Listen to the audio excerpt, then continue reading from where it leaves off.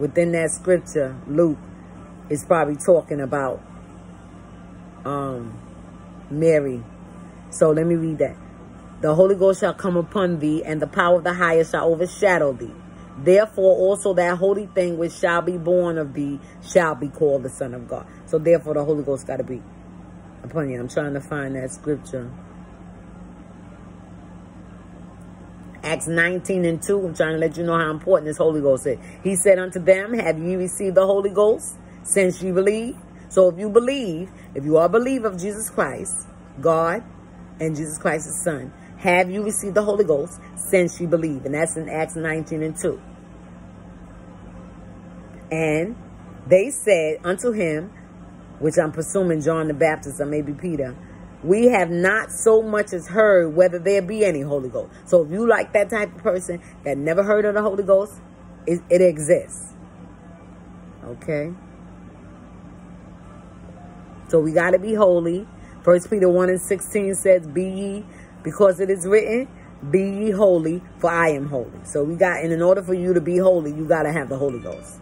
Because it's the only way to keep you. I want to find that holy.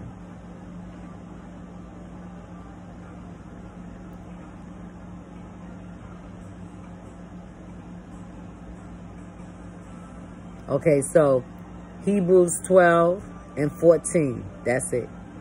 Follow peace with all men and holiness without which no man shall see the Lord. And what was the other one? Holiness without knowing.